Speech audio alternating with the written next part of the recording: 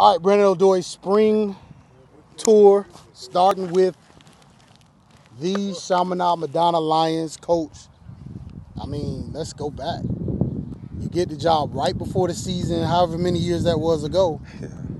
Now, fast forward to 2022, the program is rolling downhill. Now, I know you always have aspirations to work hard and you're never going to take any days off, but it has to be some level of satisfaction with 4 state championships and all of the things. You've been to 6 and all of the things that go along with that. Yeah. I mean, at the end of the day, it's going to sound crazy, man, but I don't know. We try to do it the right way. That's never kind of the goal. Like, you know what I'm saying? Because at the end of the day, state championships are state championships. You know, what's after December? What we talking about? We talking about kids and, you know, where they go to school at and if they going to college, and that's the bigger picture. So I guess because we try to do everything the right way, then all that stuff kind of falls in place, man. God takes care of it from there, you know? So. Right. And you saw that today with some of the big-time players that have come out of this program, the guys at the U, Dad, TC, Keontra, just rolling around in here, just motivating the future. You know what I mean? How big is that? Oh, that's big. Just because they can relate with those guys. They just recently saw them here. They seen them on TV the other day at the U, and then for them guys to come back and working in the weight room, to see those guys like Marquise Brown, he's been here all week working out in the weight room, so those kids get a chance to see that. Hollywood Round just got traded, and even going back to those days, there's a lot of pedigree here, but what's the next step?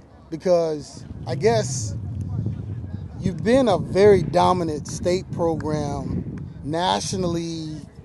You know, you don't kind of get the pull. I don't know if that's even a goal, but I mean, you definitely have the chops, particularly last year. Right. Wins at Buford. Right. You know, a state championship, some other big wins. Can't remember the schedule off the top of my head, but marquee recruits, Zaquan Patterson, Jeremiah Smith, CJ Bailey, Dameon Jones, the list goes on and on and on. Is there a step to take?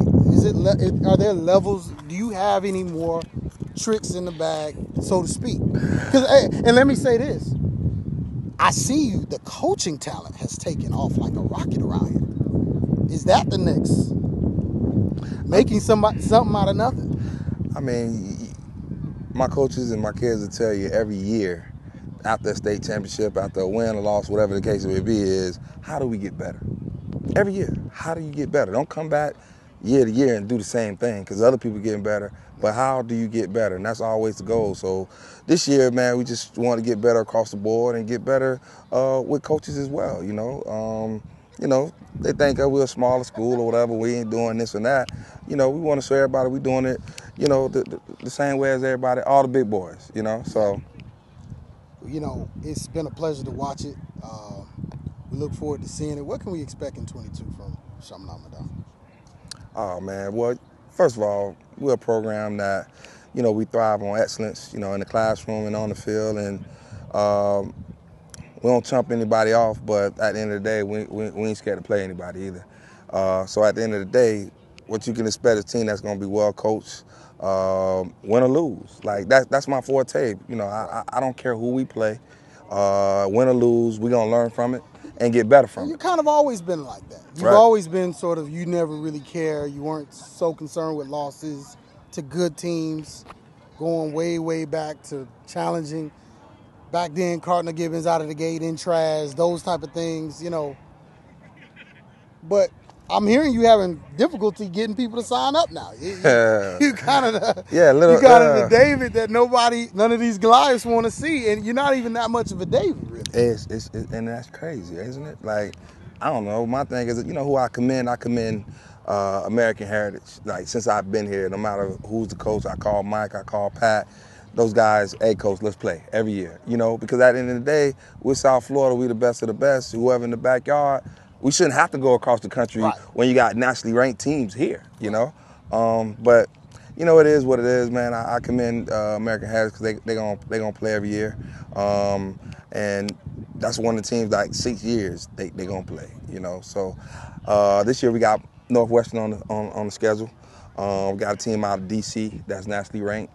St. John's, and I'm having trouble with week 6 right now, so we'll see. See if any takers or whatever the case may be. It is what it is, man. My thing is, win or lose, you get better from it. Even if you're a smaller program, Sure. guess what? You help your program by playing a team like us, just to give your kids a college look or whatever the case may be. I'm not one of them coaches that's trying to beat somebody 90-0. That's not my goal. My goal is, hey, give my kids an opportunity and not trying to rub it in.